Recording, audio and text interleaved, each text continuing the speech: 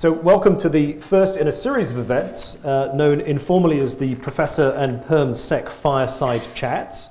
We are delighted to be starting off with the subject of how can government encourage innovation, and no better place to be doing that than the Department for Business Innovation and Skills.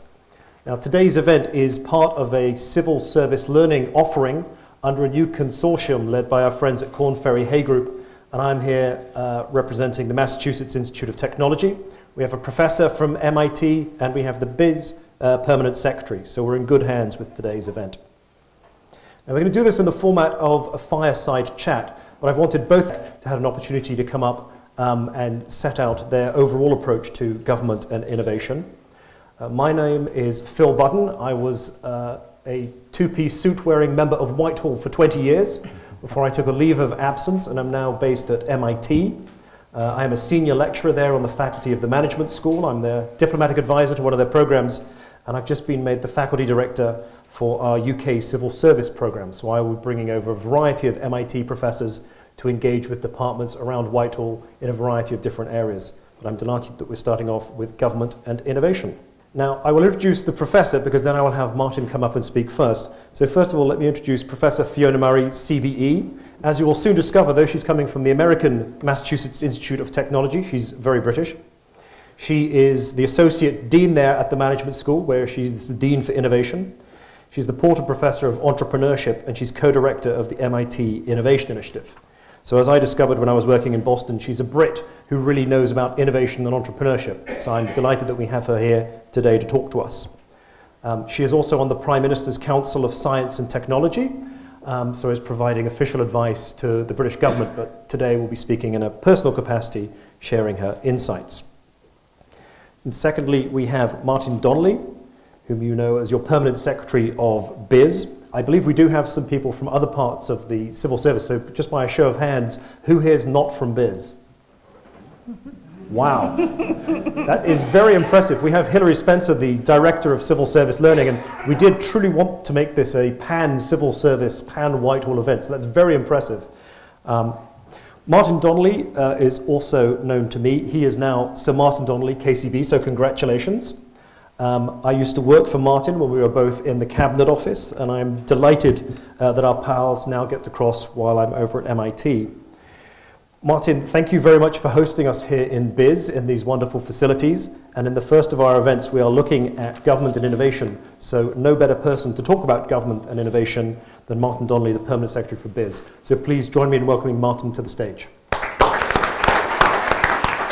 Good afternoon, everyone, and a particularly warm welcome to those of you who aren't working for BIS, or at least not yet working for BIS. Thank you for coming. I'm really pleased to be here. If I were you, I'd be here too, because I know Fiona Murray is the most impressive person to talk about innovation in terms that make sense for those of us who have to make it a reality. And I'll lift up my hand at the start and say I have been Permanent Secretary here in the Department for Business, Innovation and Skills for getting on for 6 years. And I'm pretty clear what business is: large, small, high-tech, low-tech, disruptive. Skills, we've got a lot going on: apprenticeships, higher education, and so on. Innovation. If I said to you, I want to see less innovation, or I'm not interested in innovative companies, or frankly, you know, innovation is a distraction from the real issue, I don't think you would agree with me.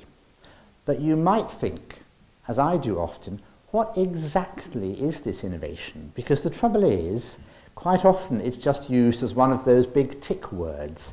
Nobody objects to innovation. We all like innovation. It's interesting. We all want to see more innovation. We've got this vague idea that innovative companies do well, and you know, there's always Uber and Airbnb and so on.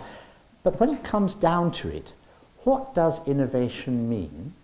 What does it mean for us in the public sector, whether at the heart of government, whether delivering in the wider public sector, whether engaging with the third sector, whether working, as we in BIS do every day, with businesses? But what does it mean for services? Again, you know, we can all have images of starter labs in Cambridge, or tech clusters doing video games in Dundee. But where does innovation stop and entrepreneurship begin?